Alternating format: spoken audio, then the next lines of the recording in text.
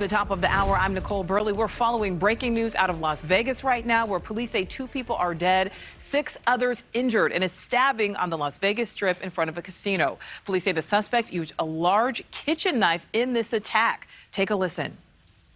We're coming out here very early to make sure that people understand that the scene is under control, the suspect's in custody, and everything appears safe as of now. Scott Krebs is with the University Medical Center in Las Vegas, joins us live. Scott, thank you so much for giving us some of your time. You've had some of the victims transported to your facility. What can you tell us about their conditions right now?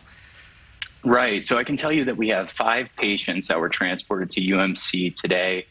Right now, 1 is in critical condition. Unfortunately, 1 has passed away. And then we also have 2 in serious condition and 1 who's in fair condition. Our team's working tirelessly to take care of these patients, give them the life-saving care they deserve. Yeah, Scott, we know they absolutely are. Do you know anything specific about the victims? Do we know, are they residents of Las Vegas? Are they tourists? Obviously, it's a highly populated tourist area. Correct. Yes, it is a highly populated tourist area. Unfortunately, right now, I don't have any details about the patients who are on site that I can provide. But what I can tell you is that we are treating them for multiple stab wounds and rendering life-saving care to those who need it.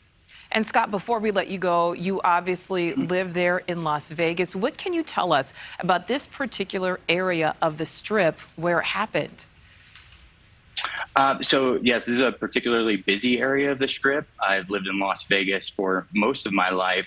And what I can tell you is during times of tragedy like this, our community always comes together. We're here for each other. We're here for the people who were victims of this tragedy, and we'll band together and get through this together. Do you know which casino this was near? Unfortunately, I don't have those details. All right. Scott Krebs with the University Medical Center in Las Vegas. We thank you so much for giving us some of your time. Thank you. And thank you for watching. Go to newsnationnow.com to find NewsNation on your television provider. And don't forget to click the red subscribe button below to get more of NewsNation's fact-driven, unbiased coverage.